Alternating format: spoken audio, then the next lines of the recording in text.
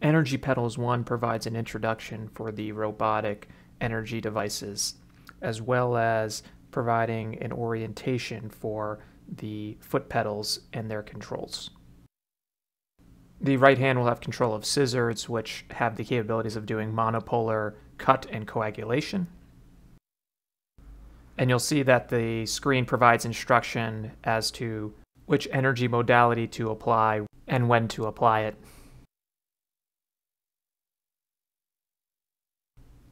The left arm has a grasper for bipolar cautery.